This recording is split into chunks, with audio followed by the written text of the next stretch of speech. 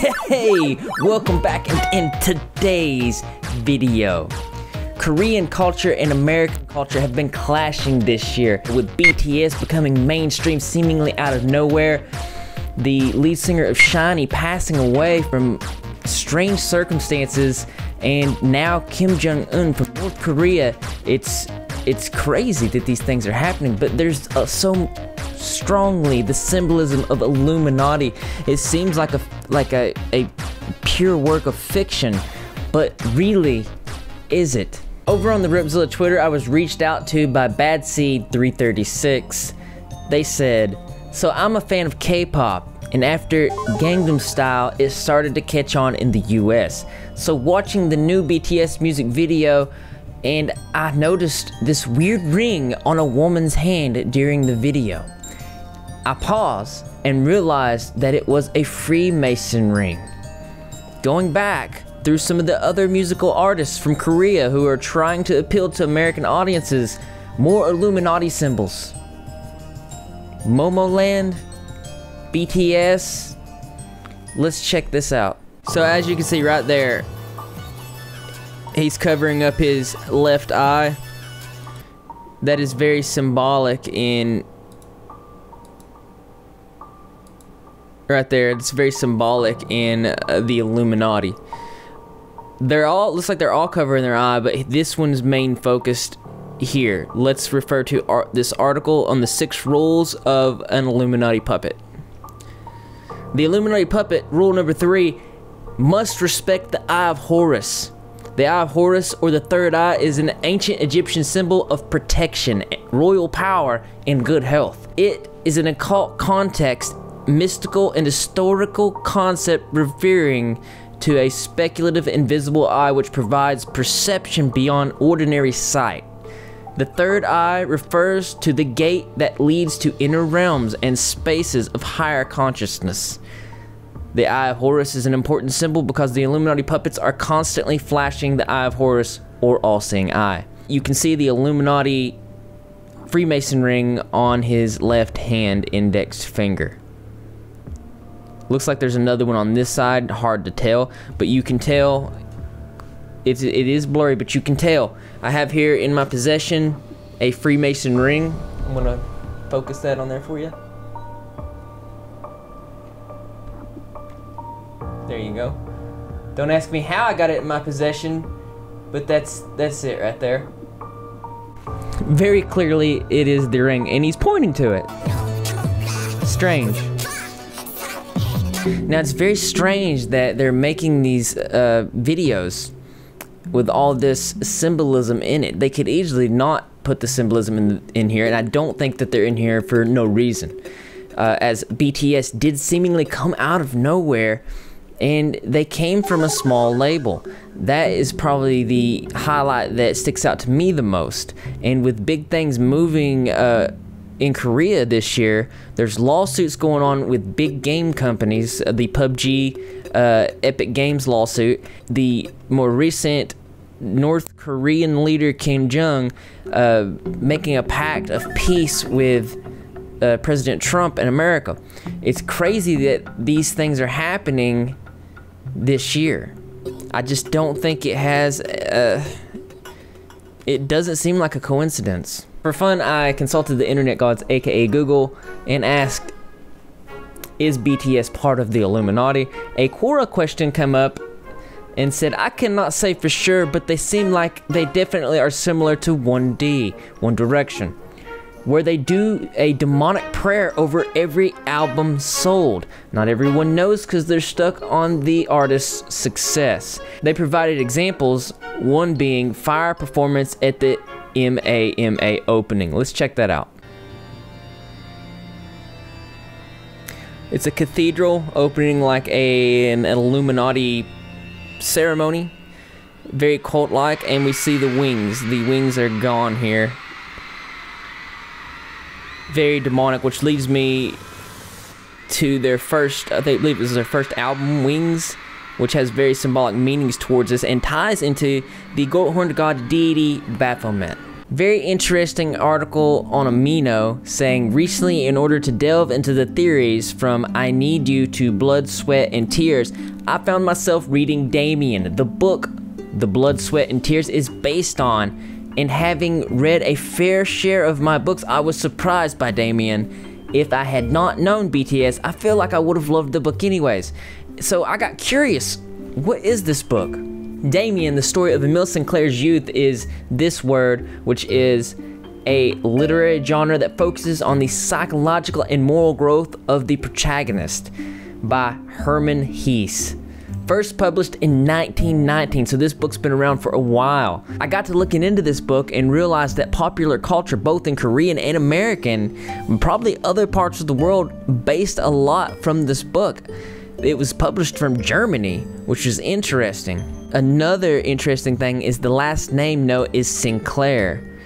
And you see a lot of the same symbolisms in the Korean culture that you see in Titanic Sinclair's directing with his project.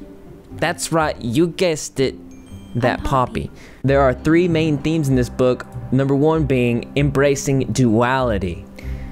One of the major themes is the existence of opposing forces and the idea that both are necessary. This basically means that a duality between good and evil, because good cannot exist without bad, bad cannot exist without good. You see this symbolized in people that are wearing black and white checkerboard patterns very strongly. Actually, in every Freemason hall, there's a checkered floor that symbolizes this duality, meaning that you cannot have bad without good or good without bad, as they are both intrinsically the same thing, therefore called duality. Now, what does this mean? It means for something to be good, you have to have bad to compare it to.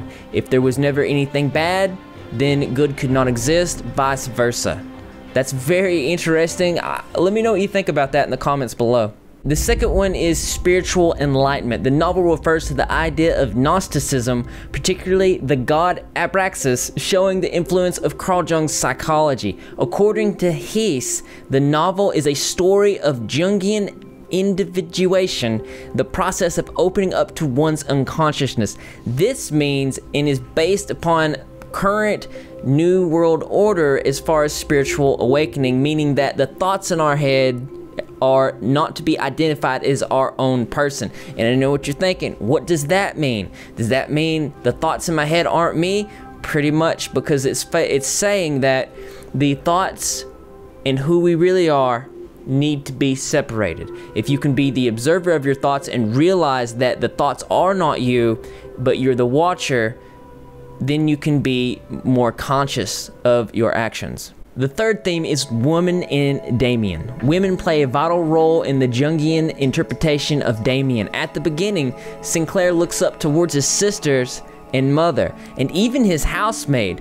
While he was in school, he sees beautiful woman who he calls Beatrice, and towards the end of the novel, when Sinclair is an adolescent man, he discovers Damien's mother, Fru Eva. These women do have major roles in the story, but he uses them symbolically as faucets of the depth of Sinclair's mind. And it's very interesting to me because way back in the past, women were, the whole feministic energy was revered in a godlike way. Even cats were worshipped in the Egyptian times because of the feministic energy. Moving forward, the masculine energy was said to have been scared of this and wanted to sort of cover up the feministic energy. It's a whole thing and it's worth a Google. So this part right here is symbolic because it's actually, he's quoting a line from the book Damien. The releasing of the balloon represents innocence lost. The longing for the balloon is him wanting to hold on to his innocence just a little bit more. Moving forward to the infamous part where he actually kisses the statue, as it is before his kiss with the devil, which symbolizes him giving into temptation, shaking hands with the devil, and accepting his adult self. It fits perfectly into the context in which Sinclair in the book discovers the world he lives in is not at all as it seems and realizes the evil within himself. The Illuminati puppet must pay tribute to Baphomet. Baphomet is an androgynous, goat-headed figure who is widely regarded as one of the most important characters in occultism. Very few people have heard of the name Baphomet, and yet most famous people on the planet routinely honor this figure. You can see Kanye West wears the Baphomet. There's even LeBron James wearing a Baphomet ring. These symbolisms can be found all over the Rothschilds family. The Rothschilds control most of the money in the entire planet. It can even be seen LeBron James saying a satanic prayer before a game. He's trying to do this nonchalantly where nobody notices, but I'm going to point it out to you. The first pose that he's doing here is the as above, so below Baphomet prayer. As you can see in this illustration here, moving on afterwards, he goes into the all-seeing eye. The all-seeing eye here. Going further here, these two right here stand for the Lord of Light himself. That's right, Satan. And then he beats on his heart, more prayers, and he's ready to go. It's crazy to see someone do this in public. You can tell he's looking around to make sure nobody notices.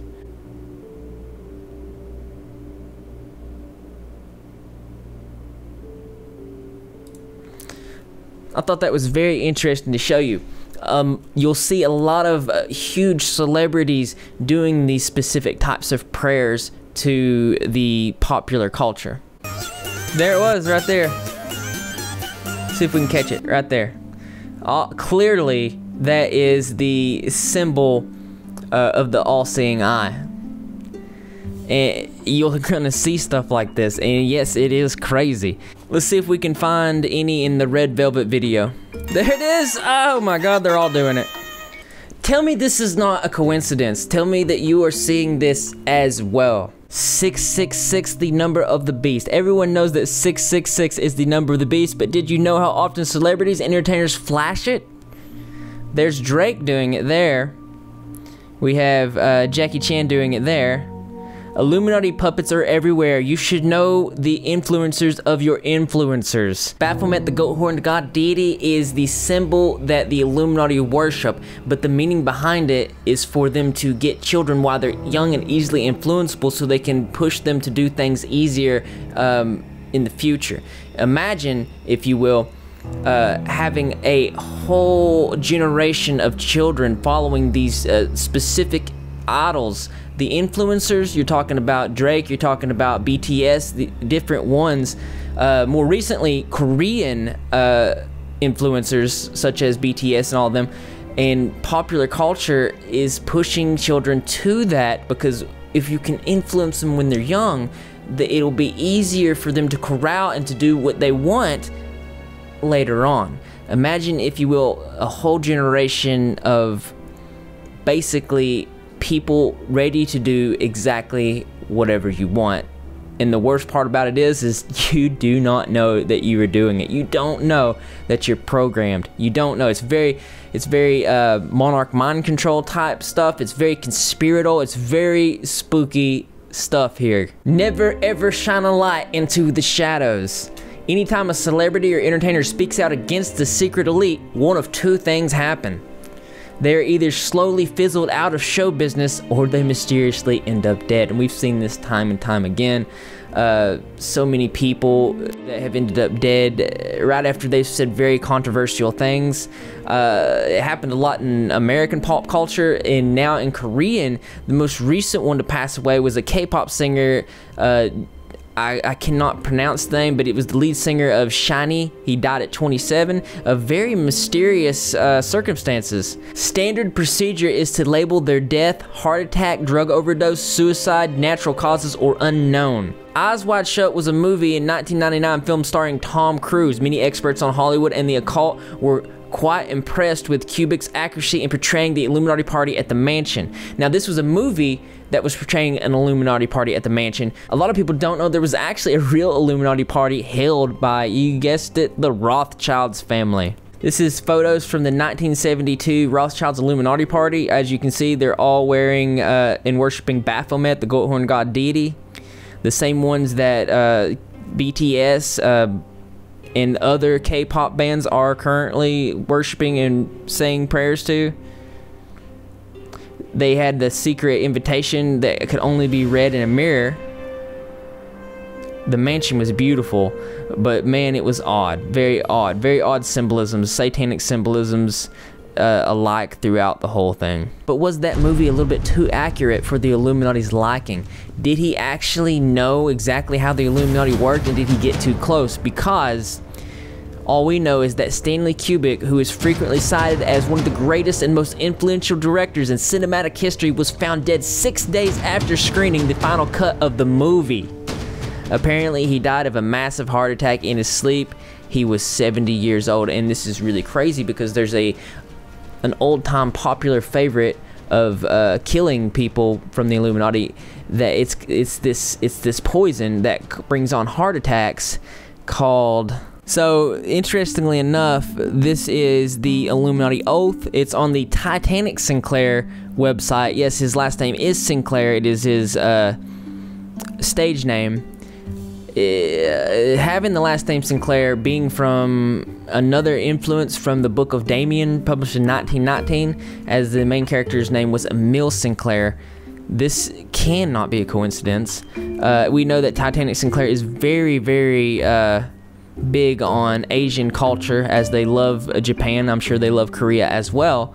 It says, honor and respect the aqua tofana as a sure, prompt, and necessary means of purging the globe by death of those who seek to vilify the truth, which means people that are exposing the Illuminati. Let's go ahead and see what aqua tofana's effects on the body actually are. Aqua tofana was to go unnoticed as it has no taste and is clear. It was slow acting, resembling progressed diseases or death from natural causes. The symptoms seen are similar to the effects of arsenic poisoning. There were a number of symptoms exhibited by the poisoning of aqua tofana. The first small dosage would produce cold-like symptoms. The victim was very ill by the third dosage. Symptoms include throwing up, dehydration, diarrhea, and burning sensation in the digestive system. The antidote often given was vinegar and lemon juice. The fourth dosage would kill them. As it was slow acting, it allowed victims time to prepare for their death, including writing a will and repenting. Aqua tofana could not be detected in the bloodstream, therefore it could be identified in post-mortems. So, very widely used and possibly still used today. In American culture, the more recent young person to be killed was XXXTentacion. He was an American rapper. He was shot down in Florida in a suspected burglary, but it's just crazy because he was speaking out and known to speak out about things in the industry. It seems like when people get to talking about specific things like that, they end up in not a very good outcome. Did you see something that I completely missed, or something that you felt was important for me to talk on this specific video? Let me know, because as interesting as this is, there's always something that's more interesting to me. That's right, you guessed it. I want to know what you think, so why don't you go ahead and leave your creative and or interesting responses in the comment box below. Thumbs up for those likes, and as always, brothers and sisters, I will see you in the next video. K-pop came out of nowhere, right? Like, no one was listening to K-pop in America, and then it's there. It's shrouded with mystery. There's so many different directions that this can go in. But I know one thing for sure, that you're repping, and if you're not repping, you're Greg. And how do you become a member of the Rep Squad? Well, all you gotta do is subscribe with notifications turned on, be in the comment section to every single video, because I'm gonna be there, Greg the Cat is going to be there, and the rest of the Rep Squad community is going to be there, and I expect to see you there too, because this channel loves you.